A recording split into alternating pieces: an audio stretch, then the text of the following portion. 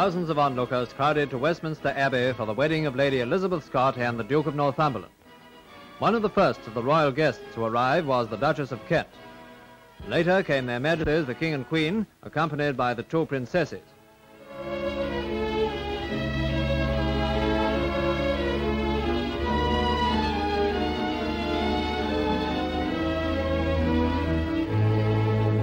And here comes the bride, a shining figure in white satin, her veil held in place by a pearl and diamond coronet.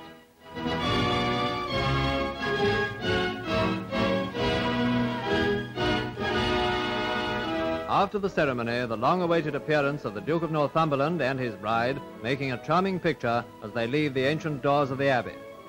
Two small attendants, full of the dignity of the occasion, created a sensation on their own as the bridal party left, followed by the King and Queen.